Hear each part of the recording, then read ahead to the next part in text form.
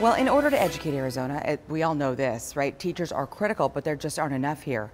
And there's especially a need in the field of science. Yeah, at Queen Creek Unified School District, teachers are mentoring those young professionals. And in this classroom, it's kind of a cool twist. ABC 15 photojournalist David McAllister shows us how a science mentor inspires her mentee, who's also her former student.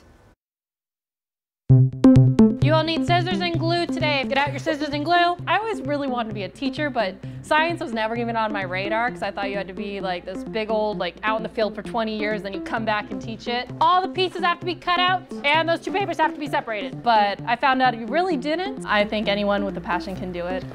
When I heard her name, I thought it sounded really familiar, and then when I came in and we had our first meeting, and at the end she said, "Oh, by the way, how's in your class?" And then it just all came rushing back. Yeah, it was a great experience. It was probably like my first time being like, oh, science can be kind of fun sometimes.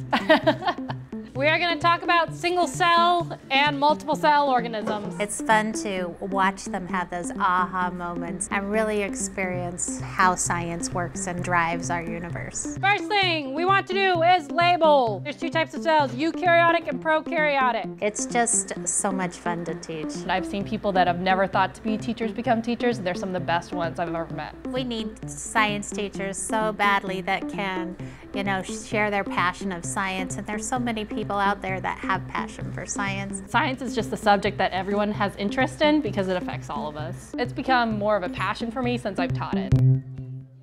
Yeah, we can't be intimidated by this. Oh, you gotta love that. Awesome. Dr. Berry, a fantastic teacher, by the way. I've had the opportunity to meet her, and she just inspires everybody in her classroom, for sure. Doing good for all kinds of people. Yeah. How awesome is that?